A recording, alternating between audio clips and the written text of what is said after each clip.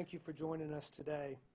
Earlier today, I spoke with Vice President Pence on a call with governors from all across the country regarding expanding testing capacity and how states are working at a rapid pace to make sure that more and more of their citizenry can be tested, especially those that are outside the realm of traditional COVID-19 symptoms. Expanding testing capacity is a very important step as we begin to safely reopen our economy, and it's why we continue to emphasize the importance of that. It's also why over the weekend our Unified Command Group popped up 19 drive-through testing facilities across the state. We conducted more than 11,200 free tests for Tennesseans, many of which did not have traditional COVID-19 symptoms. This surge of tests accounts for the largest number of tests conducted in our state over a 2-day period. In total, we've conducted over 100,000 tests statewide so far in Tennessee. I want to thank the local health departments that were so important and continue to be so important, our EMS agencies across the state, our first responders, law enforcement that were a part of working with the National Guard, and I especially want to thank the National Guard for their efforts in expanding testing to Tennesseans who have now been challenged with the idea that when they're in doubt, they should get a test. I was actually at one of those testing facilities this weekend, and it was inspiring to watch. There were long lines and lots of folks that responded. We had an overwhelming response to our efforts to provide testing to people all over the state, and I watched law enforcement locally, local officials working with our health department and our National Guard to make sure that people got tested. And as said before, it was quite an experiment in expanded testing, but it worked well, and we tested thousands of people all over Tennessee, and we didn't turn away anyone, but it's important to remind everyone that we don't want to turn away anyone from tests. If you believe that you need a test, we want you to get one.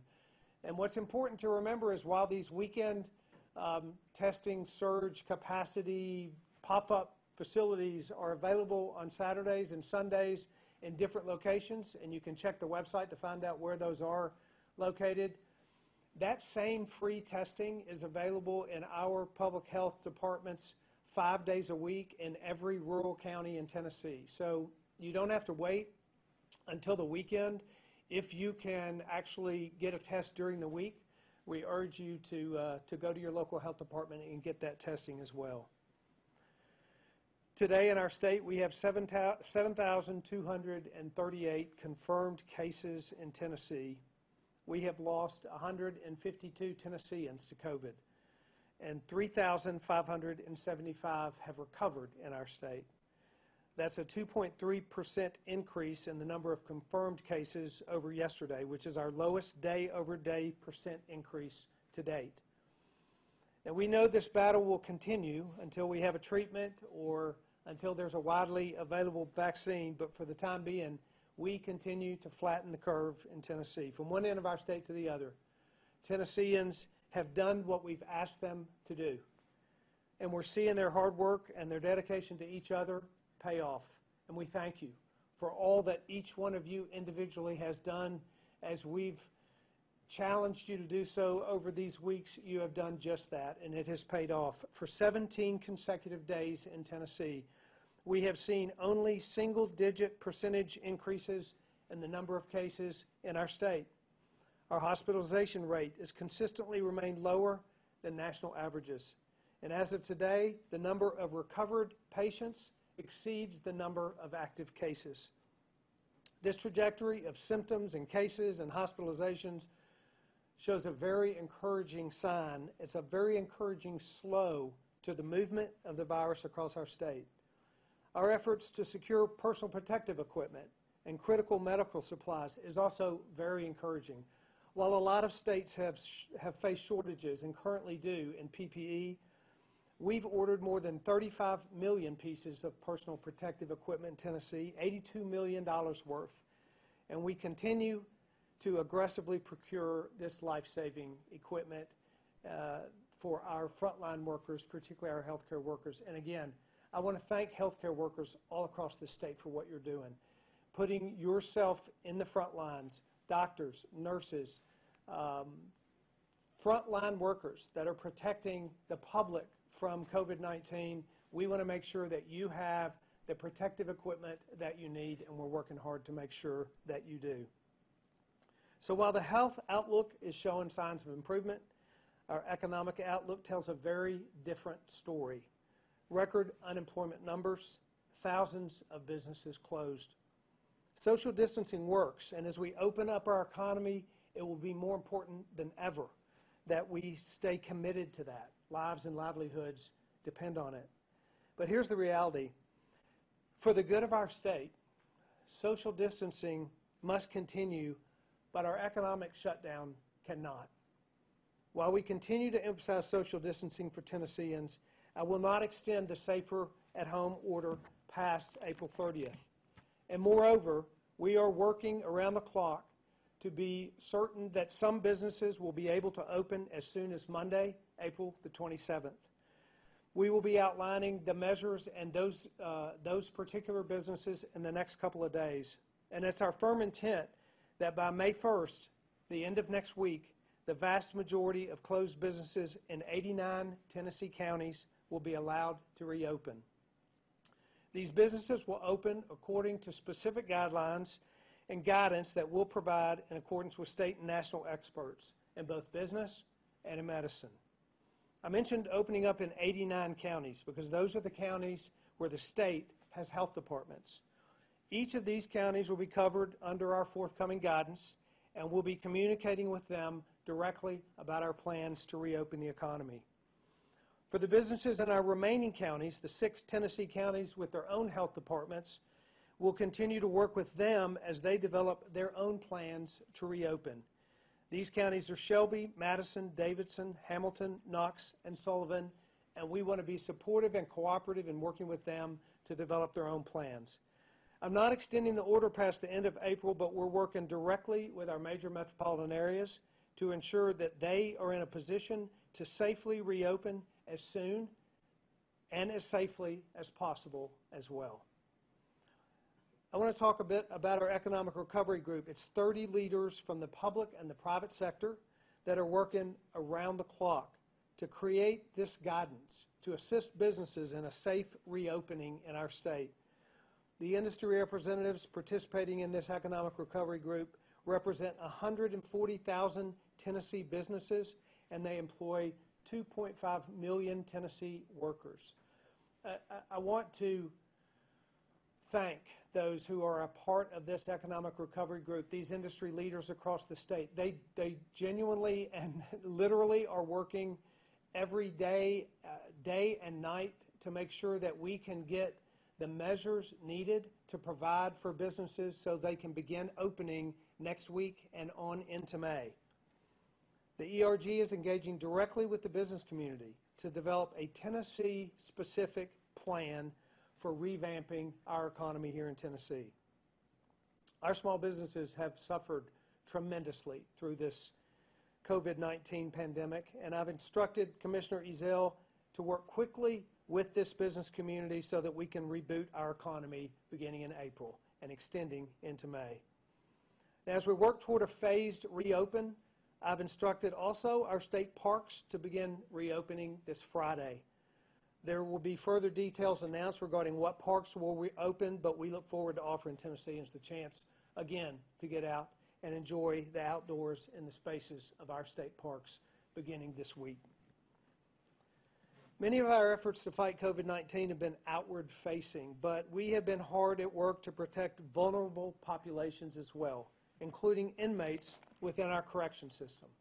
I've asked Commissioner Tony Parker to join me today to offer a brief report regarding the efforts in our state prisons. Tony?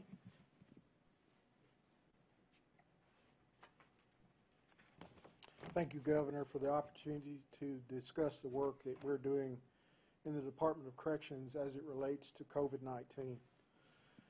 Of course, COVID-19 has been a special concern for us as in our correctional facilities that we consider a vulnerable population. And in that population, we have a less opportunity to have and to practice social distancing. As most of you know, the Department of Corrections took an early precautionary step on March the 2nd by suspending all visitation and volunteer services at all state prisons in order to limit the traffic that enters our facilities. Additional precautionary steps included postponing all legal visits with the exception of certain special circumstances, reducing the number of inmate work crews, as well as suspending all emergency inmate transports and intake from the county jails. We have made modifications to our inmate programming. Medical co-pays were suspended for all inmates. Additional soap and cleaning supplies have been provided to deliver the inmates free access. We also delivered inmates free telephone calls that were provided by our vendor GTL so inmates could maintain contact with their family members at home. All inmates as well as staff were issued masks to wear. On March the 16th, all of our facilities began conducting non-invasive screenings for staff and inmates. Temperature checks were conducted and a series of screening questions were asked of staff when they reported to work. Inmates receive temperature checks and health assessments twice each week and are closely monitored for any signs and possible symptoms. Inmates who are in isolation or in quarantine status, in addition to regular medical care, they're provided twice daily health assessments to include temperature checks. TDOC's first positive case was detected on April the 1st in a contract employee. As a result, we quarantined 3 inmates at the Bledsoe Correctional Complex who may have been potentially exposed to the contract employee. Since that time, the 3 inmates have been released from quarantine status. On April 3rd, an inmate at the Turney Center prison who was taken to the hospital for an unrelated medical issue tested positive while he was at the hospital and actually getting ready to be discharged. During that time, we had 2 additional contract employees and 3 TDOC employees test positive, which prompted our decision to launch mass testing for more than 1,000 employees at Bledsoe Correctional Complex and Northwest Correctional Complex. I want to thank you, Governor, for dedicating the resources toward that effort, which resulted in 1,145 employees being tested. 13 state employees and 6 contract workers were positive for COVID-19.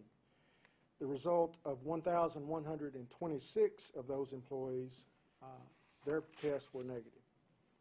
On Saturday, April the 18th, we launched a second proactive mass testing in conjunction with the Department of Health, our medical provider Centurion, and the Governor's Unified Command. 425 inmates at the Bledsoe Correctional Complex were tested.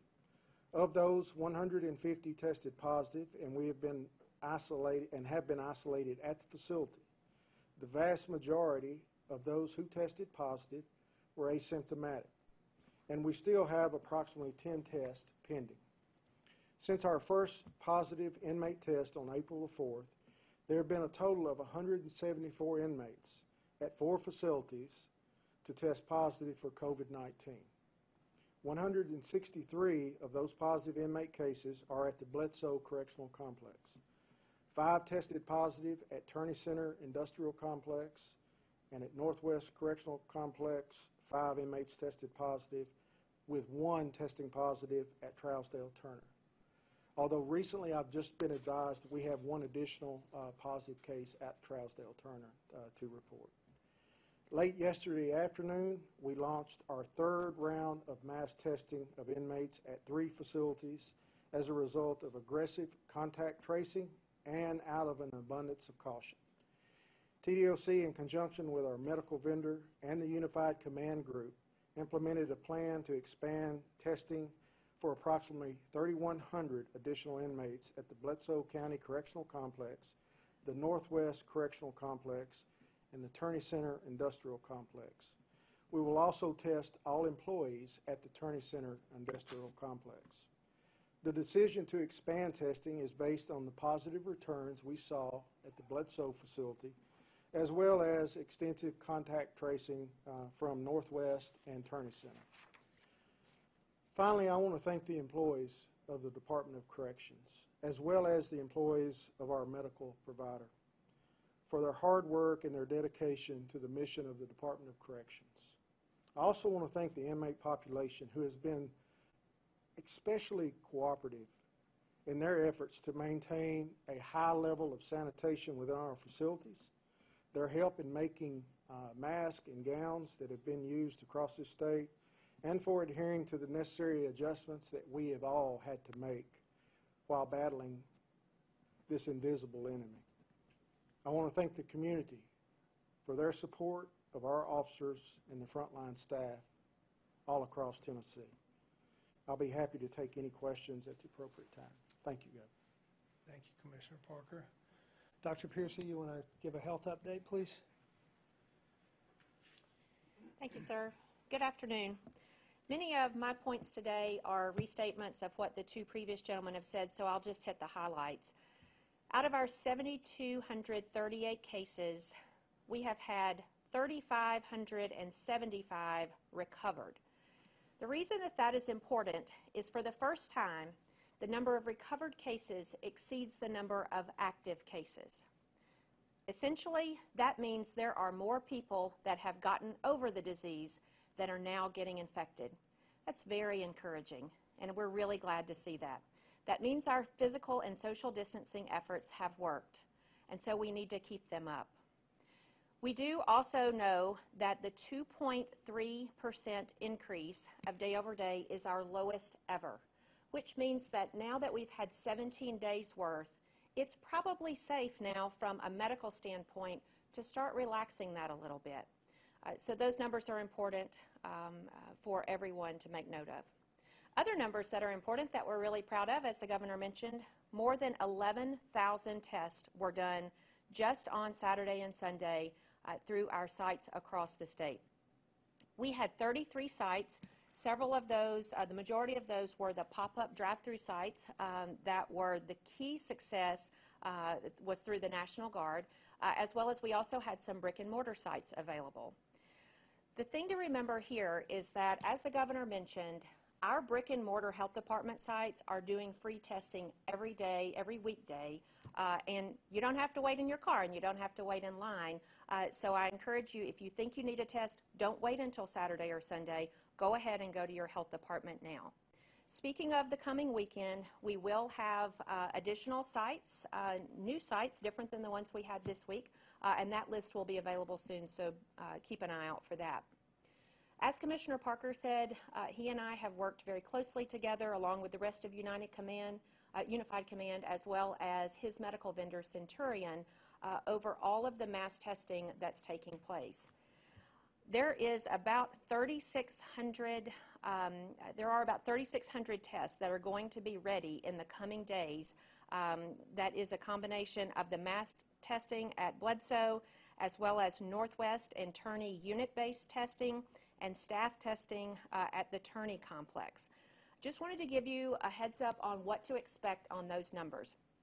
So the Tennessee Department of Corrections lab vendor for their medical provider is out of state, and so that reporting might be a bit delayed. You will notice that if you look at today's case count, the Bledsoe County count still only has 10 positives. That's because it has not yet been recorded in those numbers, what we've already been told verbally about those results.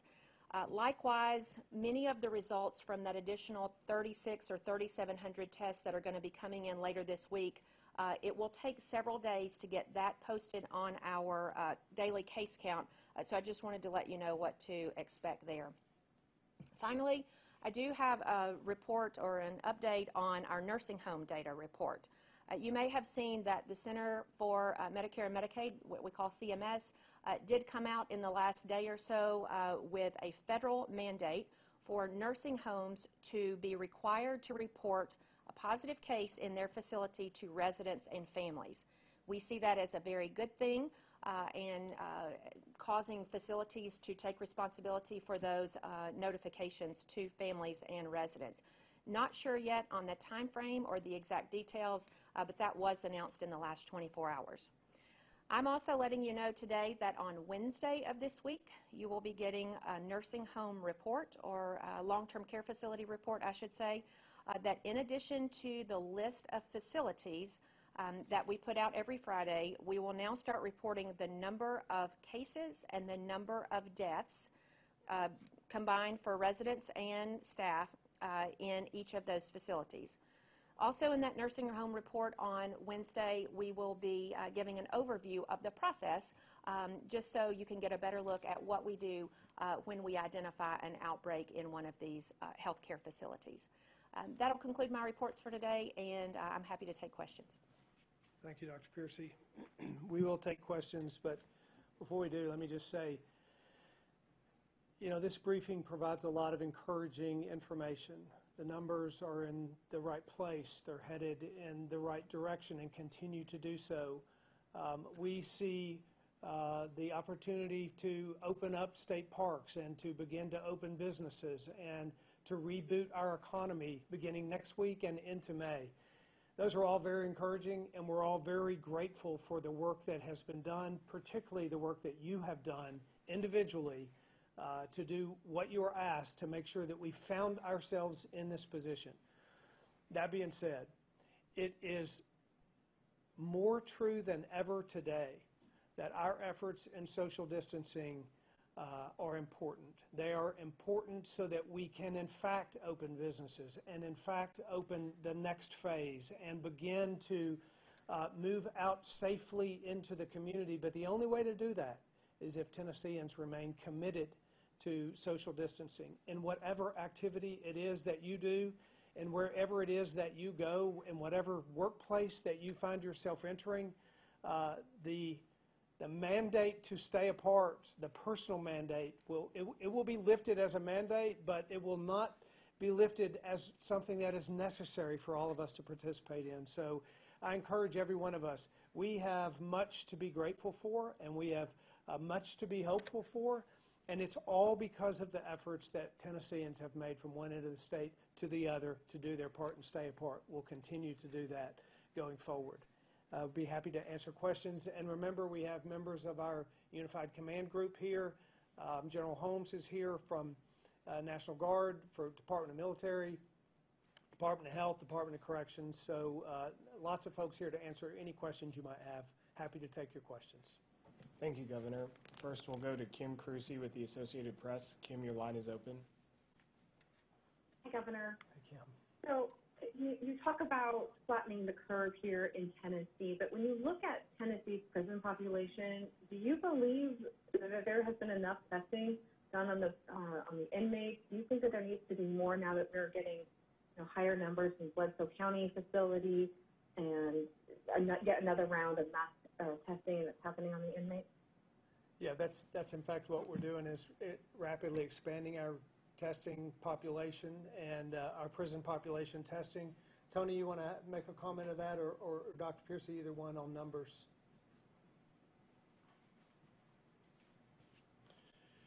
So thanks for the question. I would just comment that we are aggressively looking at contact tracing across the Department of Corrections. We're spending a lot of resources and spending a lot of time in following up on these positive cases or even suspect cases. In many cases, we are what I've called proactively testing, in many cases, asymptomatic individuals in our facilities just because they may have lived in a unit where an individual who we know tested positive worked. So we are really, I think, taking an aggressive approach on that, and I would just say that we will continue to evaluate the results that we see in the days ahead. I know we have on tap for 3,100 tests to be conducted. We should get those results back within the next 4 to 5, 6 days, hopefully. And at that time, I would evaluate those numbers along with my consultation with the Department of Health and Dr. Piercy and the Unified Command Group to make a decision going forward about additional testing. And I would let Dr. Piercy comment on that if she wants to. Commissioner Parker is correct.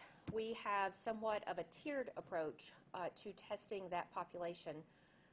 We have been in consultation with other states, and I talked to several of my colleagues in the South just this morning about their approach to prison populations because, as you very aptly pointed out, it is a vulnerable population and it is a population that can have spread very quickly because of the contained environment. So our approach generally is that when there is a case identified through contact tracing, just as Commissioner Parker said, we do testing of those individuals, and then if there is a high prevalence of disease amongst those, then we expand to a more unit-based testing, which usually encompasses several hundred, and then just like we found at Bledsoe over the weekend, if there is a substantial proportion of positive cases amongst the unit, then we'll expand to widespread mass population testing. That is the approach that we're taking, which is entirely consistent with what the rest of the nation is doing at this point. So currently no plans to just do a blanket, if any inmate wants a test, they can have a test, if we're going off of this tiered approach? The tiered approach is exactly what we're doing in the general population, which is when we find somebody that needs a test for any symptomatology, which is the threshold that we're using in the general public right now, then we provide that testing. And then even if they don't have symptoms, if they have been in contact or in the same area as a positive case, we provide testing on a more widespread basis then. It's the same approach that we're using in all of our other vulnerable and contained populations, specifically nursing homes and other group homes. Thank you. Thank you. Next, we'll go to Natalie Allison with the Tennessean. Natalie, your line is open. Hello, Governor. I have a couple questions about this decision not to extend the stay-at-home order. I know that you all are still working with these industry leaders to determine what's going to happen when. But can you give us even a big picture idea on what businesses you are planning on having reopen first on Monday of next week, first of all? And then secondly, what is this going to mean, not just for businesses, but gatherings around the state? So softball games, races, things like that. Can you speak to those big picture questions? Yeah, we plan to keep the same social distancing guidelines in place even beyond and into the next few weeks. So for now, and up until this May 1st date, which is what we're dealing with now, we'll continue to have the same restrictions with regard to social gatherings, the numbers of people in social gatherings. That this change is primarily around businesses and businesses being able to open up. The most important thing to me is that people can get back to work and businesses can begin to reopen. The economic difficulty that's been created by this it has been devastating to our state, and the sooner that we can begin to change that picture, the better. So these changes that are announced today are primarily around businesses. We don't know which businesses will be targeted for opening on Monday, but we will within just a couple of days, and then we'll announce the other businesses that will be targeted on Friday.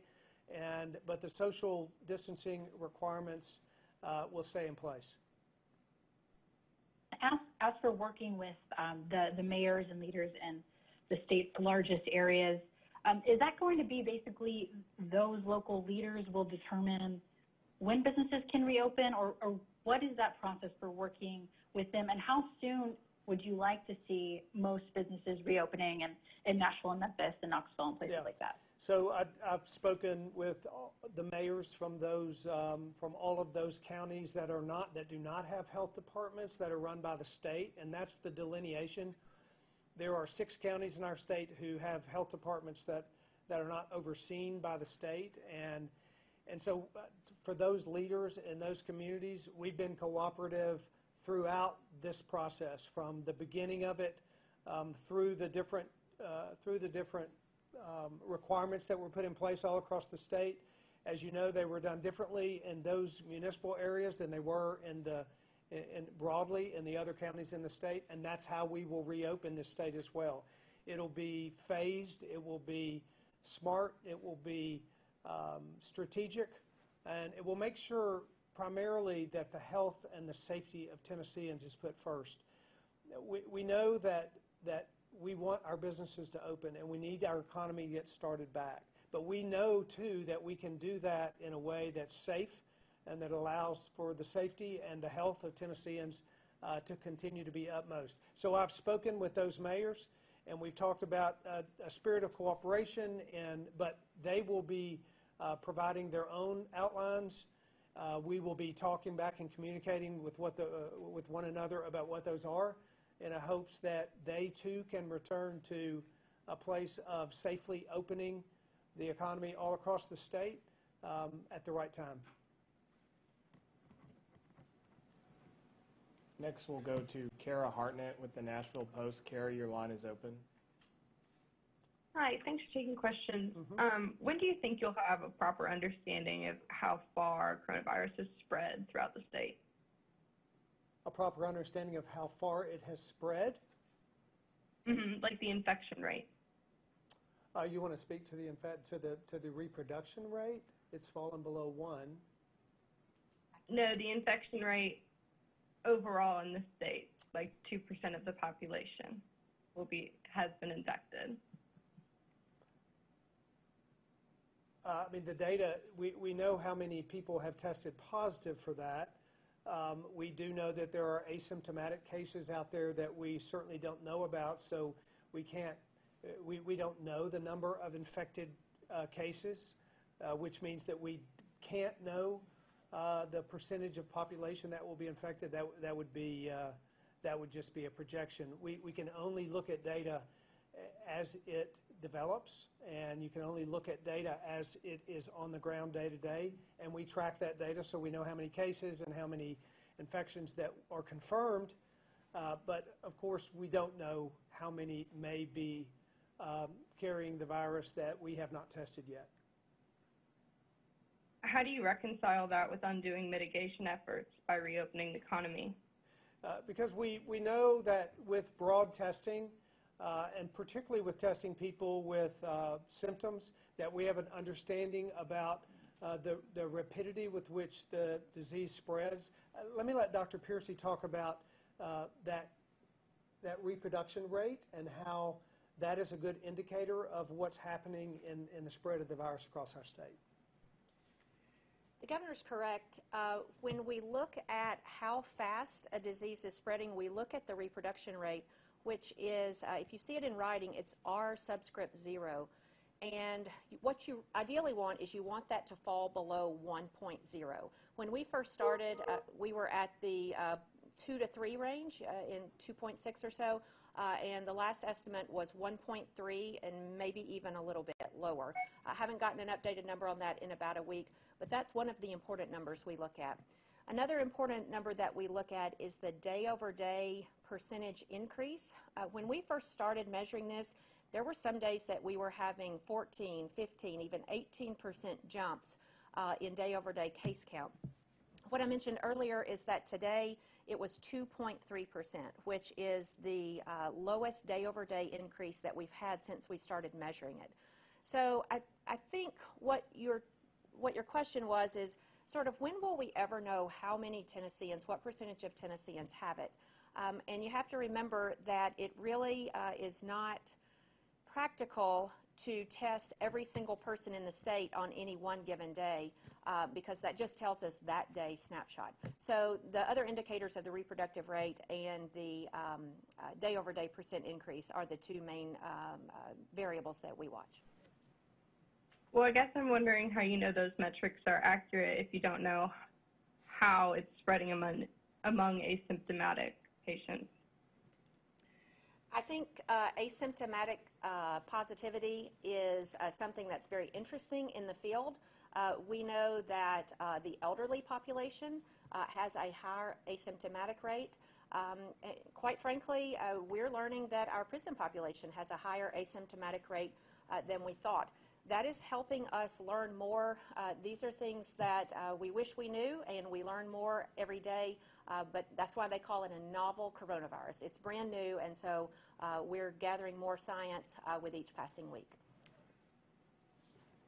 Next, we'll go to Sam Stockard with the Daily Memphian. Sam, your line is open. Yes, thanks, Governor. I appreciate your time. Yep. The Memphis Restaurant Association is requesting or preparing to request that you allow them to open at 50% capacity on May 1st and 100% capacity a month later or so. Is that something you can agree to? And are there other restrictions you're foreseeing for restaurants? In fact, some people have been saying these restaurant closings have even been unconstitutional. Can you answer those two or three things? Yeah, we're working with the Restaurant Association right now to develop those measures that are important for a restaurant to open safely. You talked specifically about Memphis, and that Shelby County will have their own requirements on their restaurants. They may be the same as ours. They may be a different timing than ours. As I said earlier, we're going to put guidance out for the counties that have state health departments. Shelby County is not one of those counties, so what exactly will happen in Shelby County may be a little different than what happens in the rest of the state, but that's exactly what we're doing. We're working with the Restaurant Association, those who represent the workers, to make sure that we put in place the measures and the guidance and the guidelines for restaurants to open safely for their workers and for their customers. And when we do so, then we believe that will be the time when those businesses can open safely. And what's your response to people who say that these shutdowns have been unconstitutional? Yeah, well, what's most important is that these shutdowns occurred in order to save people's lives. And Tennesseans have done what Tennesseans needed to do, and that was to put in place the measures and to follow those measures to do just what was necessary to stop the spread of a deadly virus, and they've done that. And we certainly cannot entirely stop it, but to slow it to a point that we can manage that spread, have the capacity on our healthcare system to take care of it, and allow Tennesseans to operate and run their businesses at the same time. That's the goal, and I'm grateful that Tennesseans have done what they've done to get us to the place where we are, and we are encouraged to move forward. Thank you. Next, we'll go to Phil Williams with News Channel 5. Phil, your line is open. Good afternoon, Governor. Last week, you and Commissioner McWhorter told lawmakers that you were looking at constructing some backup facilities for hospitalizations, just in case when you reopen the economy, there's a surge and a need for more hospital beds. Is part of your message that we are going to have to accept a higher level of hospitalizations and maybe even deaths to keep the economy open? Well, the message is that we know that until there is a widespread vaccine, that COVID-19 will exist in the society out there. But the message is that we can begin to open businesses and remain safe in a way because of the way that we change the way we do business, and that is what our effort is. The message is that social distancing is what has slowed the spread of this virus and contained a widespread virus that may have killed many more people and sickened many more than it would have if we hadn't imposed social distancing requirements or guidelines. We will continue to use that social distancing going forward because that's the way we can safely open businesses. That's the message, is we want to allow people to work, allow people to live, allow people to move in their society, but to do so in a safe way. And we want to give guidance and measures and guidelines so that people can do just that. But if there is a resurgence in this virus, are you prepared to shut the economy down again, or are we just going to have to accept that that's part of the new normal? Well, I think that we certainly know that, and we will actually, our strategy is to work with the local health departments in counties all across this state to monitor what's happening in an individual county. When there is a rise in cases that presents a particular level of danger in a county, then we'll work with that health department to make adjustments necessary in that region to make sure that we don't let the virus, develop to a range or to a place that causes a real problem for us.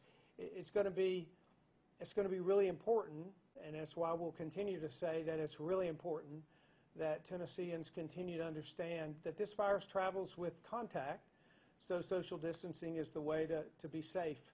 And we know that Tennesseans can be safe and operate businesses at the same time. We believe that's going to happen, and we're planning for that. But we're also planning for should there be a rise in some region or in some county or in some spot, that we will respond to that accordingly. Thank you, Governor. Yes, sir. Next, we'll go to Ainsley Daniel with WJHL. Ainsley, your line is open. Hi, Governor Lee. Thank you for taking our questions again. A couple questions for you. The first one is, why are liquor stores considered essential as opposed to other businesses? Well, there are a lot of businesses that are essential, that provide alcohol, that provide food, that provide goods and services. There are a whole number of businesses that are deemed essential. Let me just say this too. As we think about, we classify businesses as essential and non-essential. There's really no business in our state that is non-essential to the economy of Tennessee. That's one of the reasons why it is so important that we get our economy back on track. Small business owners who have created a business and that's been their livelihood, and it has been what they have built up to send their kids to college or to pay for their mortgage or their rent or the services. These are essential businesses to those people. And it's one of the reasons that we need so badly to make sure that we impose and continue to follow social distancing so we can be safe and allow those business owners to reopen those previously deemed non-essential but truly essential to the lives of Tennesseans.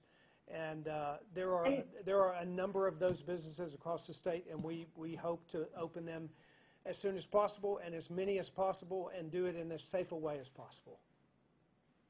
And another question for you, do you have guidance for any of the schools on prom or graduation? I can't answer that question, but we'll look at that. Penny Schwinn, our Department of Education Commissioner, is not in the room with us today, but we certainly will look at that and provide that kind of information. I haven't been asked that question personally. I would guess our Department of Education has, but I'll look into that. Thank you. Thank you. That's all the time we have for questions today, Governor, if you'd like to make a closing statement. Oh, thank you very much for being here again today, and thank you, Tennesseans, for doing what it took to get us into this place, to be able to announce the opening dates of businesses, to be able to announce the rebooting of our economy, to be able to announce numbers that put us in a position to do this and to do it safely. It is a very encouraging day for us, and it's because of the efforts that you have taken, the sacrifices, great sacrifices that many have made, and I'm encouraged where we're headed. So thank you for what you're doing. Continue to do your part and stay apart. Thank you.